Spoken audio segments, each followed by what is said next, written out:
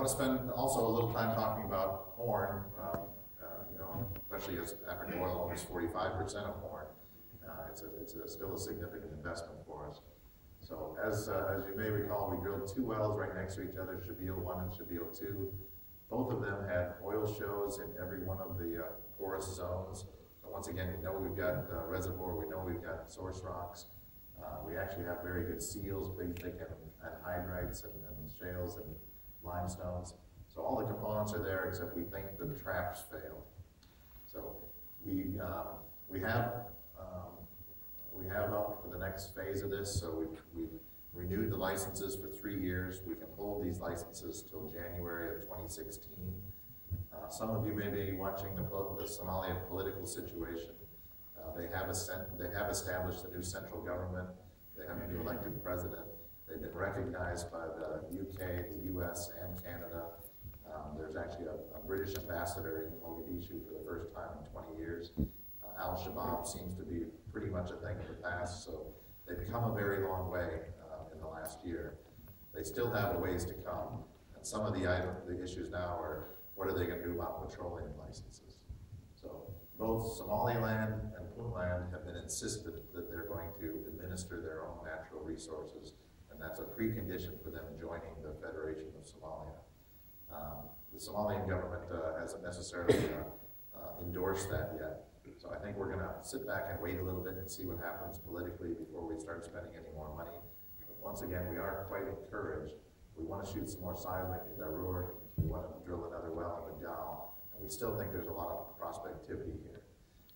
The other thing about corn is we have told our investors that we're not going to do any more new ventures in Africa oil. I think the people that have put money in recently want us spending that money in the core areas of with Tullow. But we are seeing some interesting new ventures in East Africa. So we are going to be looking at, if we find any, we're looking to put them in Horn Petroleum. So Horn we see as a potential growing into Africa oil too. We're focusing really on the western part of the tertiary rift, sort of in southern Africa, but we're looking at several opportunities.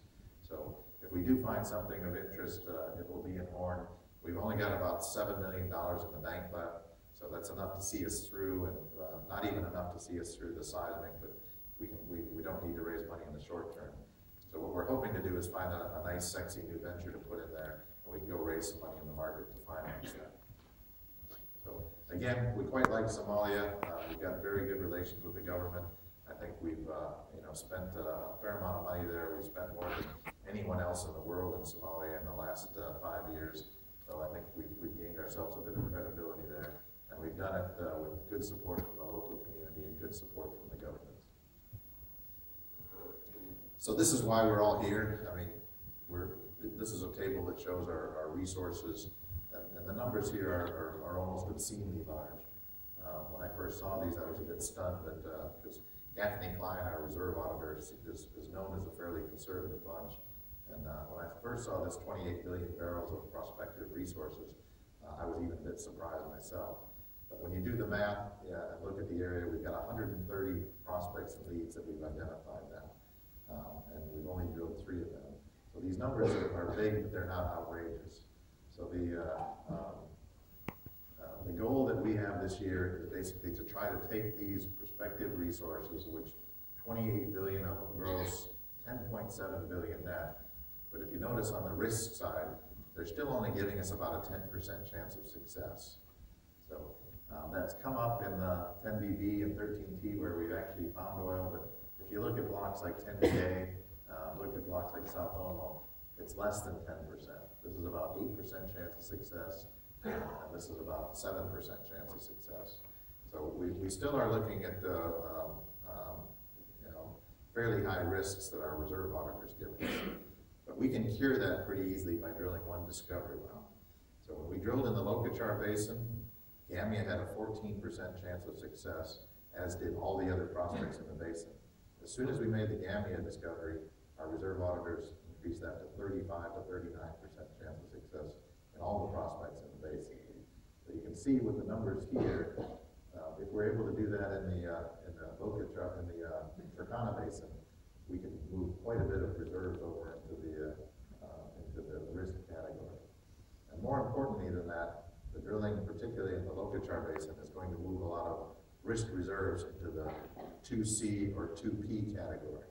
Because eventually the value of our company, while we may get some credit for risk exploration reserves, the hard value of the company is going to be proven and probable reserves, and proven and probable reserves with a line of sight to a development plan. So that's our real goal over the next 2 years, is to try to move as much as this we can this way and into a new column over here, which will have as contingent resource for 2P reserves. And I think we've got a good chance to do that with our drilling program. As I said, not every one of these blocks is probably going to work, but I think there's a good chance more than half of them will, that some of them will work. So, again, this is my 9th day of my roadshow. I would say every single person that I meet asks me this question first. How much money do you have, and when are you going to have to raise more? I kind of thought we wouldn't have that question now that we've got $250 million in the bank. People are very focused on this issue. I must say that because we're in the Lundin group, I'm maybe not quite as concerned of this.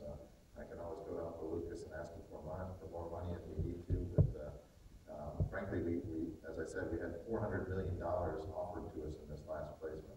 We only took $232 million. So I think there's money out there for good projects. We saw our friends Ophir raised $700 million this week for offshore Tanzania. So I think if the projects are good, I think there still is capital to be had. So I must say I'm not that worried about the future funding, especially because I don't even have to think about it for another year. But again, we've got a strong financial position. We've got a very aggressive budget this year. Our gross budget is $468 million. Our net of that is $184 million. So we are getting a fairly nice uplift particularly because of our carry by Marathon Oil. So they're paying our way in 3 blocks. So we actually get a pretty good leverage on the budget.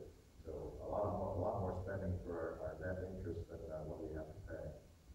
I'm also happy that our budget is really going into the ground. So 68% of our budget is drilling, 18% is seismic, and only 14% is basically other expenses, the biggest of which is operating costs and G&A. So I'm also happy that we're really focused our money, focused our expenditures on our big money blocks. So the 4 blocks, 10BA, 10DB, 13T, and Stockholm, 84% of our budget will be going into those blocks. We have added a little bit of staff. Many of you know I moved to Nairobi in September. We've hired a new chief operating officer that's in Calgary, bringing some expertise we really didn't have. So I think we're still a very lean company. I'll give you a good example. Our COO had to take a 2/3 cut of his salary to join us.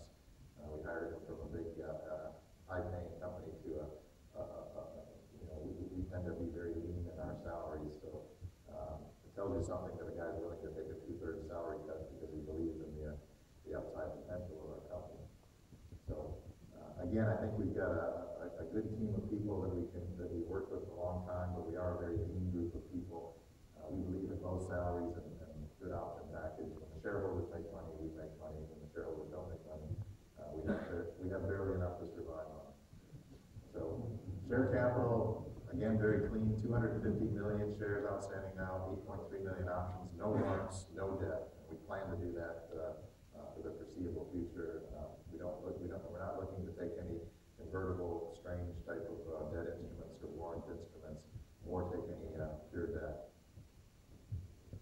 So you've all seen this slide before. This is our bragging slide where we tell you that you almost have to make money if you join the Lundin group. We've had a good run with the companies we've got here. I think Tanzania and Valkyries were 2 companies I started. We sold them off for almost $3 billion from a 17 million market cap start. Went from 50 cents a share up to $16 and $31.50 respectively. Lundin Petroleum, I think, still is our best company that we've done in the group to date. Ashley and Alex and Ian Lundin have taken a company from $100 million to, if you add these 2 together, $8.5 billion. And they've done that with only $50 million of equity base. So I think it's it's all through internal growth and through exploration, and finding a big oil field in Johan Sverdrup didn't hurt. We've got 2 more companies that I'm involved in that I started. Again, I think they're both good companies. They both have challenges right now. Black Pearl is heavy oil in Western Canada. I think we sold oil last week at $41 a wellhead when WTI is 110. Or not WTI, Brent is 110. The big problem with heavy oil in Western Canada now is pipelines.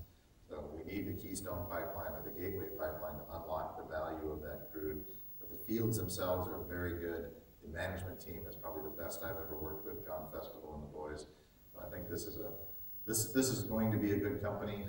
It's just got to wait till heavy oil value is unlocked in Western Canada.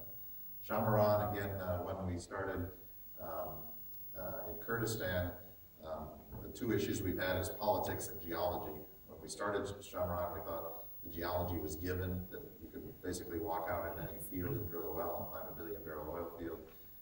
We actually found the geology was much more tough than we thought. The good news is we found 1 nice oil field called the Truche, which we're currently developing, and we're waiting for the politics to develop. So the politics does seem to be improving. I think Kurdistan has won against southern Iraq. It's just a question of finishing that up and getting the politics in order. Again, a good management team, a good asset, just needs some external politics to move forward. But I think my point here is, we've taken these companies from 173 million to 21 billion. If you look at the companies we've sold other than these, we've actually created about $31 billion worth of value in the Lundin Group over the last 15 years. Our average share price increase is 32 times. So Lucas is telling me I've made 7 times our money. He says if I stop at that, I'll be one of the slackers in the group. He says I've got quite a ways to go to measure up to the rest of these companies. So I think it's a very possible thing to do. Having been involved in every one of these, I can say that Africa Oil is the best risk-reward ratio of any stock that I've seen in the group. It is early days. There still is a lot more risk. There's political risk. There's technical risk. There's execution risk. But the upside here is, I think, unparalleled in many of the Lundin Group's companies that I've seen. So talk a little bit about CSR. Again, this is a big topic of ours. You see the Lundin name in the press a lot, not always favorably mentioned in this, but this is something I also think we do quite well. I've been 16 years now with the Lundin Group, almost all of it in Africa, and I think we set the standard on most of these issues, and we have done for some time. So we do work in difficult environments, but how we find to work there is really working and engaging with the local communities. So now that I've moved to Nairobi, I'm spending most of my time working with the government, working with NGOs, working with the communities, trying to make sure that this is a blessing, not a curse. Because oil and resources in Africa is not always a blessing. I can say that having them is a blessing, but people can turn them into a curse. So I'm actually very optimistic in Kenya that they're doing the right things. Everything they say and what they're going down the path seems to be heading the right direction. Some of you are aware there's an election this week. This is probably the best looking election so far. They've had little or no pre-election violence for the election. I actually watched the first presidential debate ever in Kenya 2 weeks ago. It was 3.5 hours long, but it was actually very